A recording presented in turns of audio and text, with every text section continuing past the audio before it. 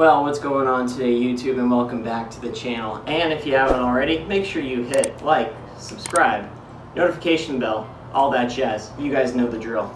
Anyways, you've clicked on this video because you guys are interested in what MAF running is, what maximum aerobic function running is, looks like, feels like, yada yada yada yada. And in this video, guys, I'm going to take you through what MAF running is, how you calculate it, is this the best way to train for running, is it similar to what I practice, all that good stuff. But first things first, I need to shout out a sponsor, SHIPTHRIFTY.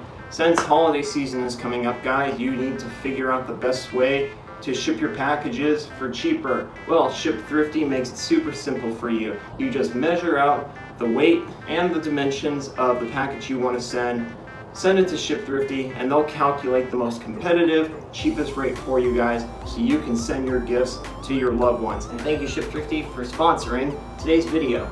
And if any of you guys want to sponsor these type of videos, drop a link in the comment down below. We would be more than happy to give you guys a shout out. Anyways, guys, back to the video. You're not here for sponsors, you're here for MAF running. So let's begin. Maximum aerobic function is what MAF stands for, MAF. If you ever hear somebody talk about MAF or they train by MAF, they're training by heart rate. And to figure out your MAF heart rate, it's a pretty simple addition subtraction calculation. To find your MAF heart rate, you want to take 180 and subtract your age. So you're going to take 180 and subtract your age. And then depending on your overall health, you add or subtract some additional numbers. So if you've been hospitalized, overtrained, or have had surgery in the past 2 years, and then you subtract another 10 from that number, you then take another 5 off of that number if you are overweight, just starting out on running, or if you are currently experiencing the flu. But if you have been running for a year, you have a little bit of base, you've been training, take whatever that number is and add 5 because you have some experience. You have some muscle memory in your legs.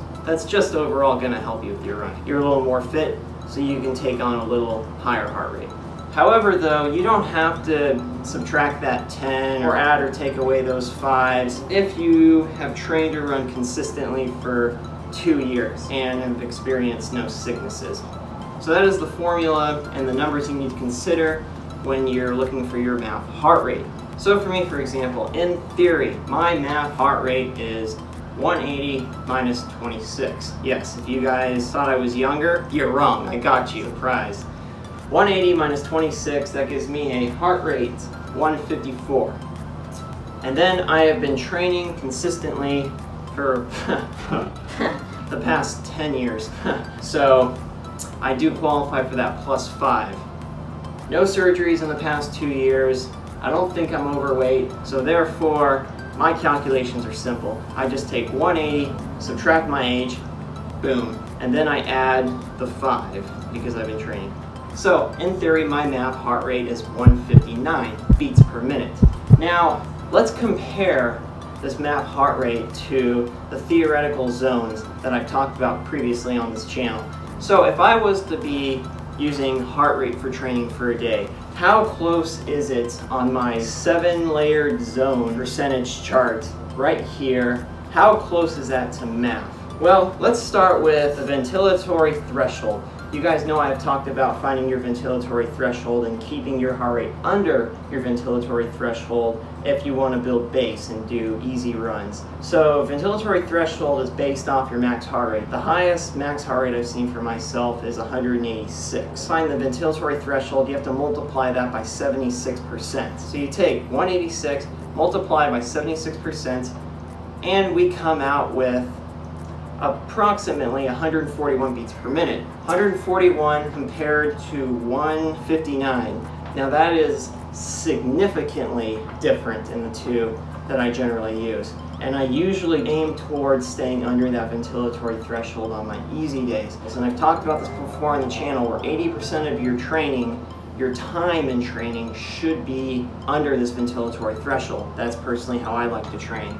And then 20% of your training needs to be above that ventilatory threshold. But now let's compare MAF running heart rate to my zone chart heart rate.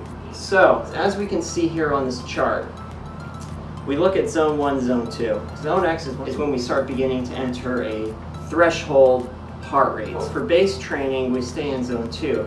For recovery and easy training, we stay in zone 1. And these are based off your lactic threshold heart rates. For me personally, I've been using Chorus to record my data, and we've seen that my lactic threshold heart rate starts at 175. Based on that number and this chart, we see that the highest I can go on zone 2 training, the number I've got to stay under is 90% of that lactic threshold heart rate. 175 beats per minute multiplied by 90% gets us 157.5 beats per minute. You round that up, that's 158 beats per minute.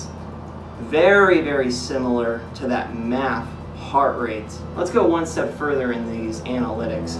Our zone 1 heart rate on this chart ranges from 72% to 81%. You take 80% of 175 and that gets you 140 beats per minute, which is very similar to the ventilatory threshold. Using these data points for comparison, this is the summary I have to come for you guys. Ventilatory threshold is the highest zone 1 heart rate you can go to, whereas MAF is the highest zone 2 heart rate you can go to. When it comes to establishing a training plan, you need to figure out when your hard days are, when your base days are, and when your recovery days are. Generally, the recovery day is going to be the day after your hard workout. And then your base training is just going to be zone 2 running when you feel a little better, maybe a couple days after that hard workout, and you're getting ready, you're amping up for another hard workout. So like I said, I believe ventilatory threshold is zone 1 training. I do bulk of my training under that heart rate. Base training would be your MAF training, which would be the highest heart rate you can go until you are going into a lactic threshold heart rate training. And then 20% of my training are days when my heart rate is at 175 or higher, which makes a lot of sense because if I've seen a max heart rate of 184 and I enter a threshold at 175, and based on this chart, I only need an extra 5 to 10% heart rate bump to get myself into zone 4, zone 5. That confirms that my max heart rate data is accurate. That confirms what a zone 3, zone 4, zone 5 training day looks like, and that confirms what my zone 1, zone 2 heart rate is. So kind of cool. I thought it was pretty cool to do all this math and see how everything kind of lines up, and just kind of further proves that you need to be going easy to get yourself ready for the next hard day, and then you need to recover appropriately. So one more thing I want to touch on is the physical fitness test to confirm your MAF training. And you guys are probably going to like this a lot better than the other things I've talked about on this channel.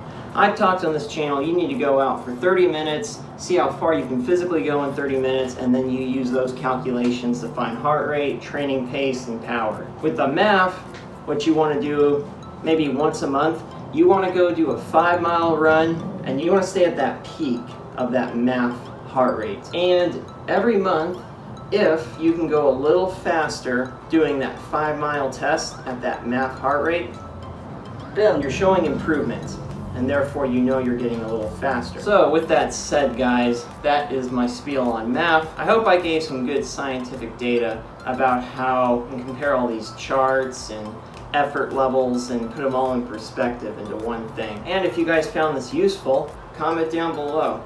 If you guys want to see anything else from me, like a training plan, covering racing events, maybe running watch reviews, comment down below. I keep telling you guys, I'm not going to know what to make if you guys don't comment down below.